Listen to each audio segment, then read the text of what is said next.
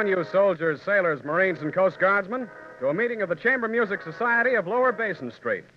Calling the meeting to order is your chairman, Dr. Milton J. Cross, ably assisted by the woodwinds under the direction of Dr. Paul Laval.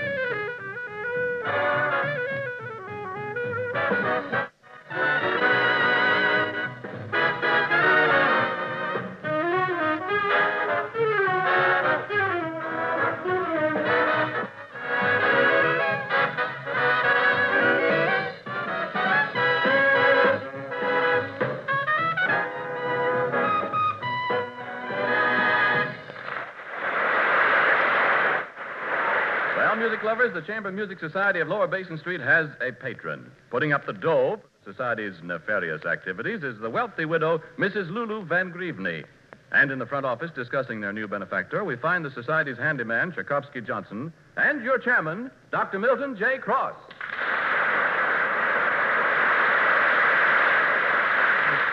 So, Tchaikovsky, Mrs. Van Grieveny gives me this check, and I... Polly want a cracker? Polly want a cracker? Tchaikovsky, for shame. You haven't fed Toreador yet. Polly want a cracker? What are you trying to do, starve my parrot? I forgot about him, Dr. Cross. Here you are, Toreador. Here's a bird seed for you. Fly down the bottom of the cage.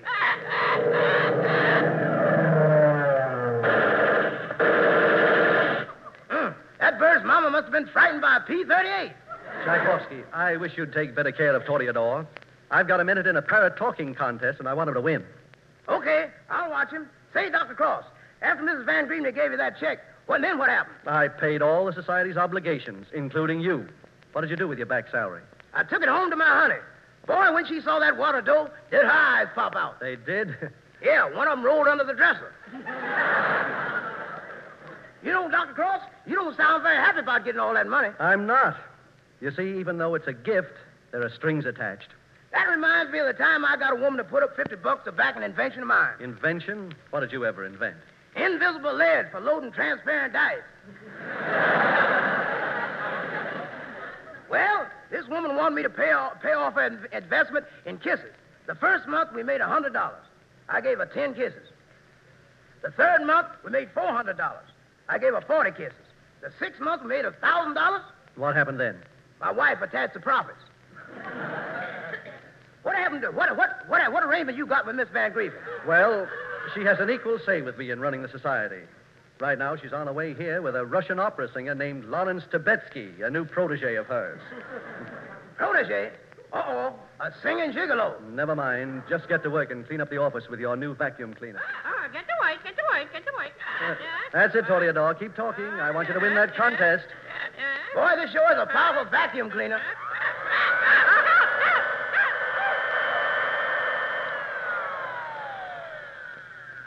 Uh-oh. Dr. Cross, you don't have to worry about your parrot winning that contest. Why not? He's in the bag. Oh, for goodness sake.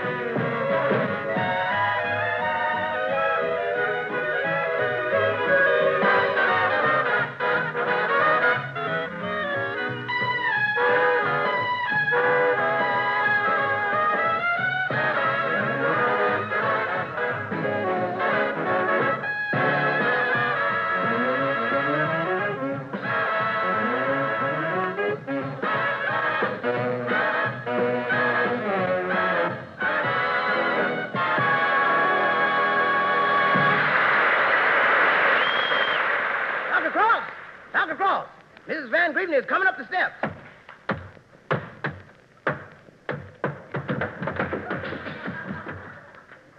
Uh-oh. Mrs. Van Grievney has been drinking her hair tonic again. Before she gets here, Dr. Cross, I want to give you some advice. You get along with her better if you treat her with more respect. After all, she's real society. Right out of Who's Who. Oh, boy, oh, boy. Oh, throw me a chair. I'm pooped. Who's who? She should be in What's This? Mildy, I thought you were coming up to my apartment the other night. I sent the butler and the maid out. We would have been all alone. What do I want to be alone with you for? Yeah, you haven't been around much, have you? Mrs. Van Grievney, I must repeat, our relationship is strictly business. Okay, dearie. Not going to be much fun that way. You know, you remind me of my... You remind me of my sixth husband, Clarence. Oh, he was shy, just like you. When we got married and went on our honeymoon, he went to Niagara Falls, and I went to the Brooklyn Navy Yard. The Brooklyn Navy Yard? Certainly. I told you he was shy. I wasn't going to waste a perfectly good honeymoon. Say, Kitty, aren't you going to come up and see me sometime? Never. This bun's playing hard to get. Mrs. Van Grievney, business, remember? Now, about this Lawrence Tibbetsky you discovered. When can we hear him? Right now. He's waiting over there. Hey, come over here, onion breath. I am Lawrence Tibbetsky, the great Russian samovar. Where did he get that accent? Mrs. Van Grievney, are you sure this man is Russian? Sure he's Russian. I can tell by the advances he makes.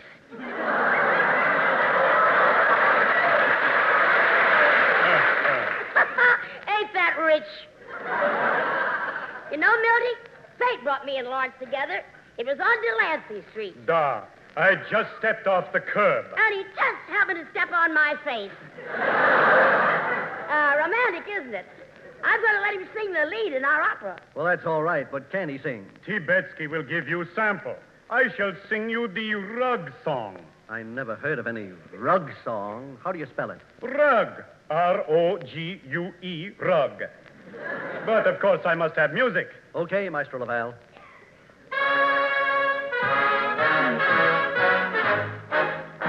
Rugs we live as we trade ever kindly, and regret we must bargain for gold.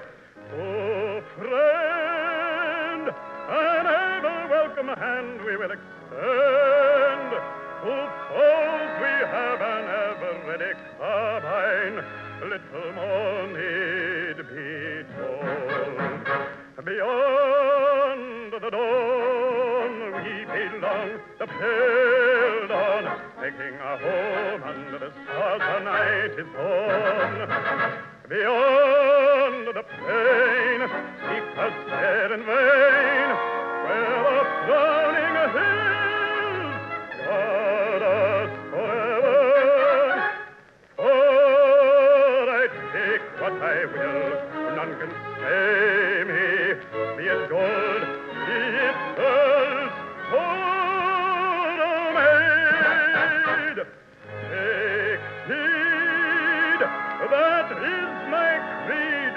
I take what I may please, and very often please what I have taken.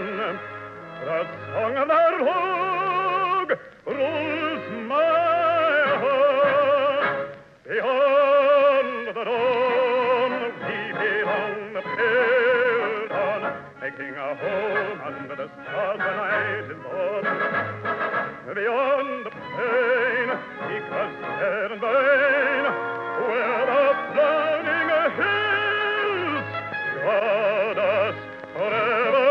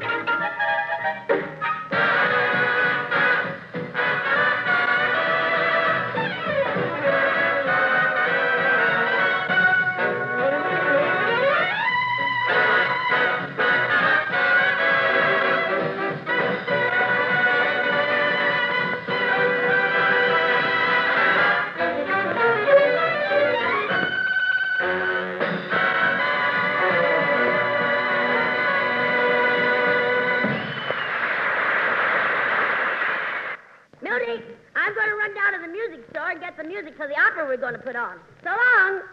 And Lawrence. Yes, Tovarich. You can step on my face any time you want to. Well, Mr. Tibbetsky, you can drop that phony accent.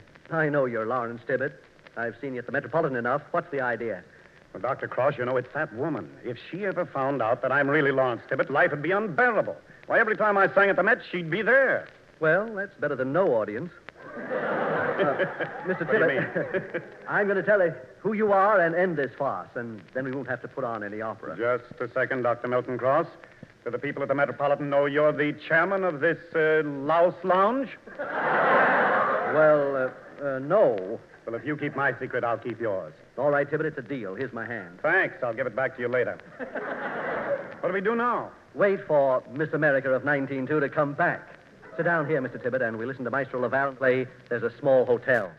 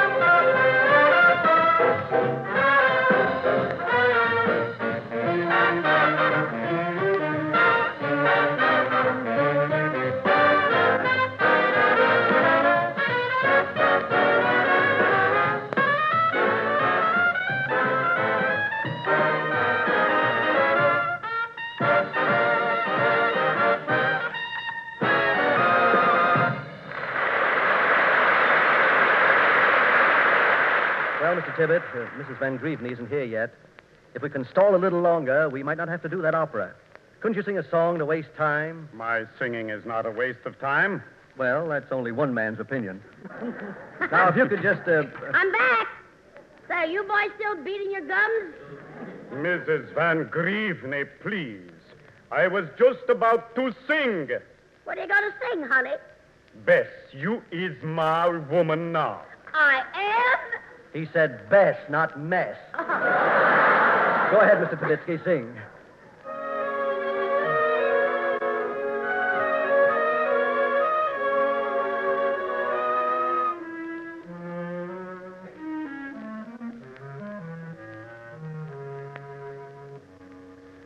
Bess,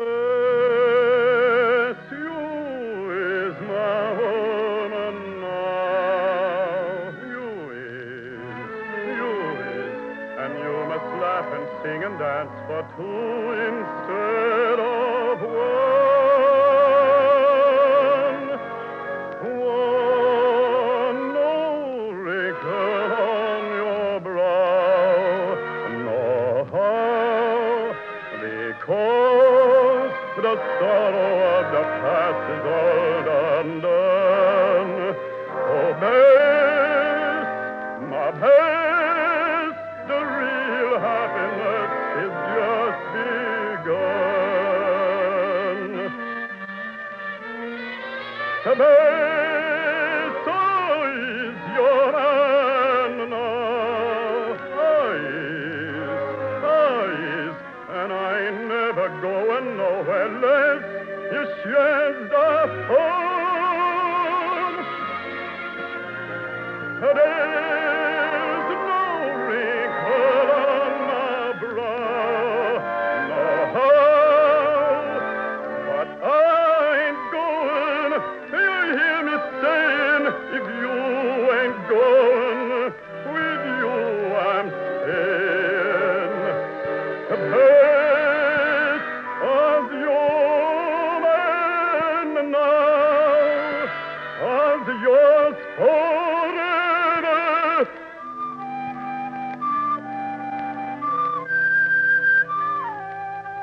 Morning time and evening time and summertime and winter time. Bess, you got your man.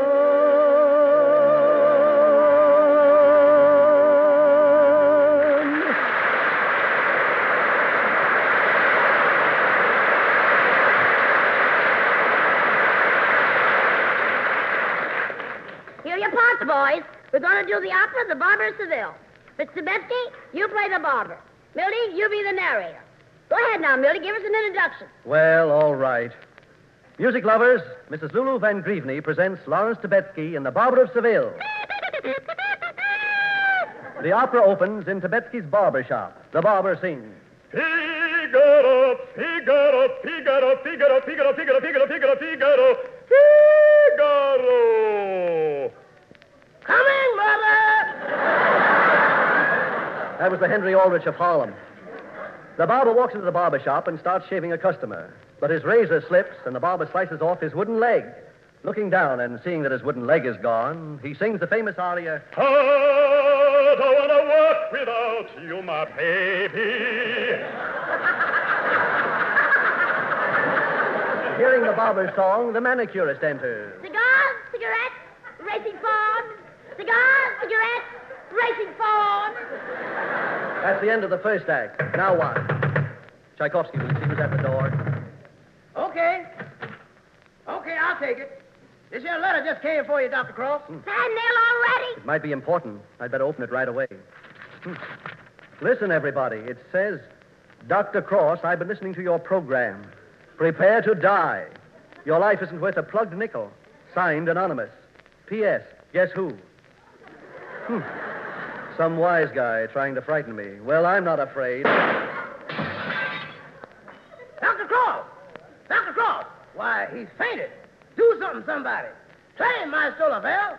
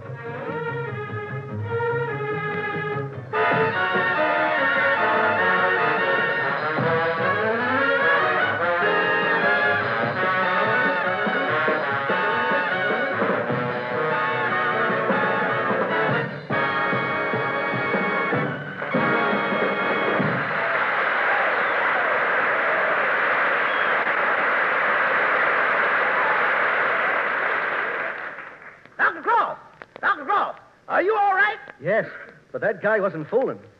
He really shot at me. He's out to get me. What'll I do? How about private detectives? My second husband had a private detective trail me for 3 months. What happened? My third husband was a private detective.